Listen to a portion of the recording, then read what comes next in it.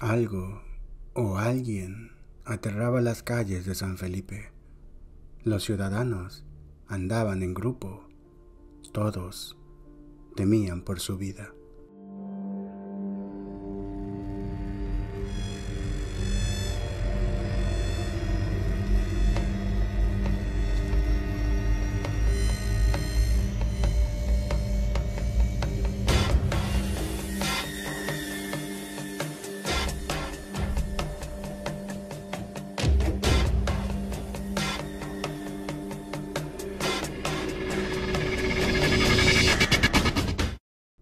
La investigación había llegado a un punto muerto.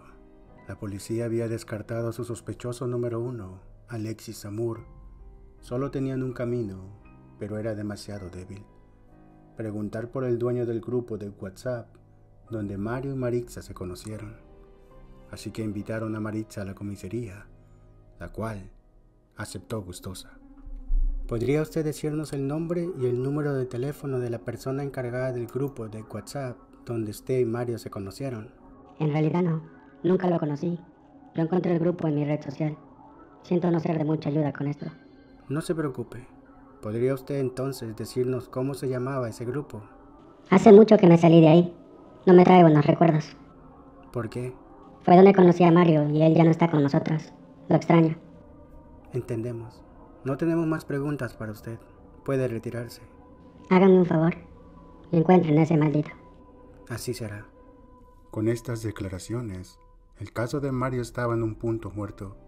Fue en ese momento que los canales de televisión se enteraron de lo sucedido.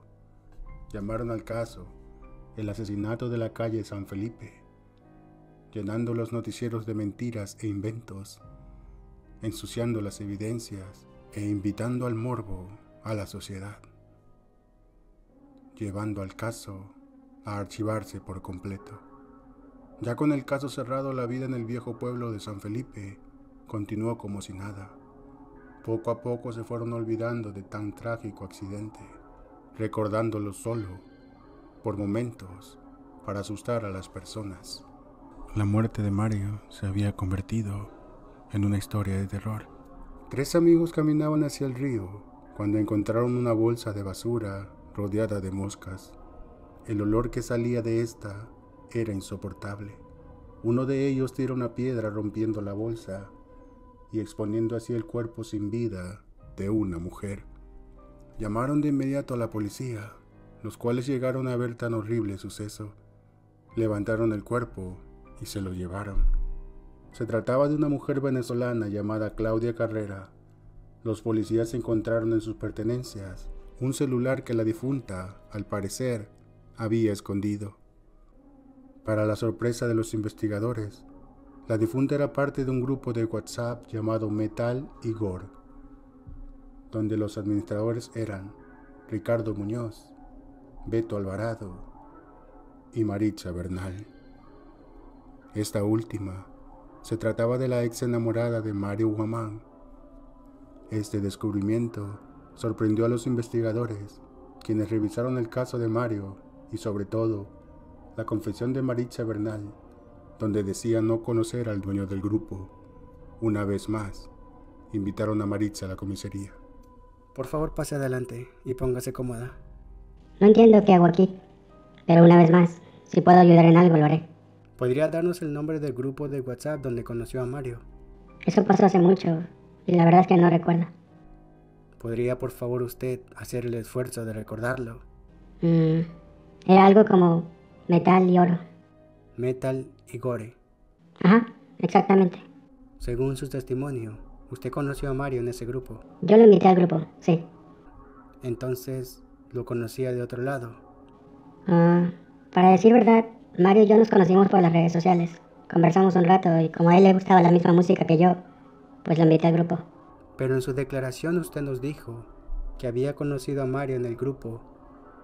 ¿Está usted contradiciendo su palabra? La vez que hablamos, yo estaba mal y pude que haya obviado esto. La verdad es que puede que los nervios me hayan hecho olvidarme de esto. ¿Conoce usted o no a los dueños de este grupo? No, y desde que pasó esto con Mario, me salí de ahí. Usted nos dice que ya no es parte de este grupo entonces. Sí, ya lo dejé. Como les dije la otra vez, Me trae malos recuerdos. Es todo, señorita. Puede usted retirarse. No tenemos más preguntas. Bueno, Hemos encontrado nuevas evidencias y pronto le avisaremos si algo. Ella se había contradecido en muchas de sus nuevas declaraciones y había mentido al decir que no conocía a los administradores de dicho grupo. El caso de Mario se abrió de nuevo, esta vez debajo de la lupa de los noticieros. Si la historia te gustó, no te olvides de darnos pulgar arriba. Esta historia tendrá continuación, así que suscríbete al canal para que puedas ver la siguiente parte. ¿Y ustedes, quién creen que sea el asesino?